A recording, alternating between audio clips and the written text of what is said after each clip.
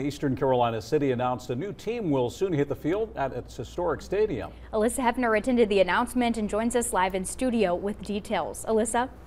Courtney, Dave, it was a great day in Kinston as the community came together to announce the new team that will soon be running the bases at Grainger Stadium, the Down East Bird Dogs.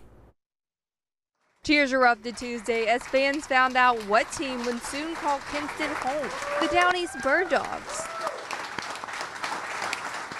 Very excited. When we lost the Wood Duck, I thought we had lost professional baseball in Kinston forever. But I see it's back, and I feel great.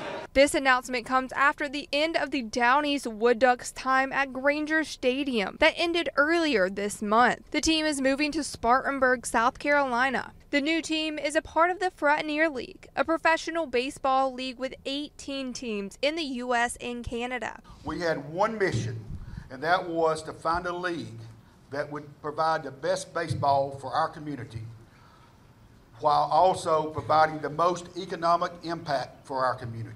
The Bird Dogs will start playing in Grainger Stadium next summer. I mean, the community's just awesome. They're all about baseball and always wanting to see the team succeed. Now many fans are thrilled they'll continue to sing "Take Me Out to the Ball Game" and help the local economy too. It's just always the economic driver to help, heads and beds, people coming to see baseball, getting gas, filling up their tanks, buying food. So I'm excited to see that. The Bird Dogs will host 52 home games next season.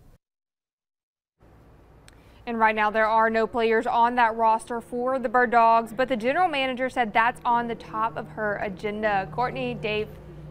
Excited to hear, though, for the future. We'll see how the Bird Dogs do. Well, thanks, Alyssa. The owner of the Bird Dogs is Cam McCrae, who owned the Kinston Indians, a former team that moved to Zebulon in 2011.